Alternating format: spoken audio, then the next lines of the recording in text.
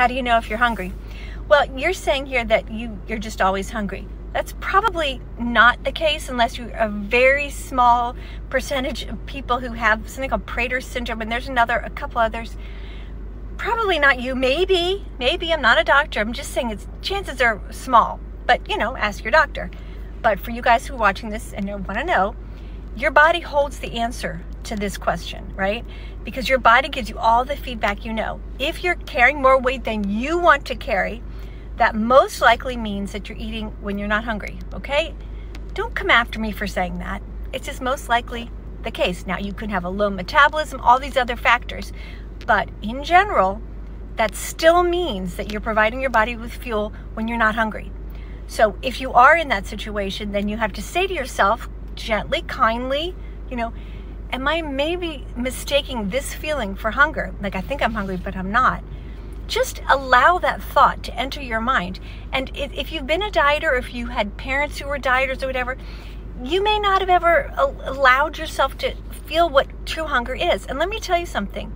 It is an extreme joy in life to feel true hunger and to satisfy it with food. It is an amazing experience. So even though, even though you may think you're always hungry, give yourself a chance. Give that smart, beautiful body of yours a chance to say, hey, you thought that was hunger, but really hunger's over here. It feels like this. When you eat something, does your mouth light up? Do you instantly get like saliva in your mouth when you're thinking about food? Do you physically feel better after you eat? Some foods will make you crash. I'm not talking about that, like if you just eat a bunch of sugar, but in general, if you like feeling hungry and you eat, I feel good now. These are the things that will let you know that your body's saying, yes, I needed that. And over time, you get really good at this. And then you're hungry. Not only your hunger, what food your body's actually asking you for. Does that sound like a miracle?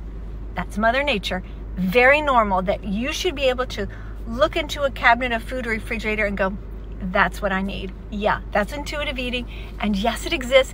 And it's not magic. It's something that we've just been trained out of by a money-grubbing diet industry. So get it back and you'll know when you're hungry and you'll know when you're not hungry.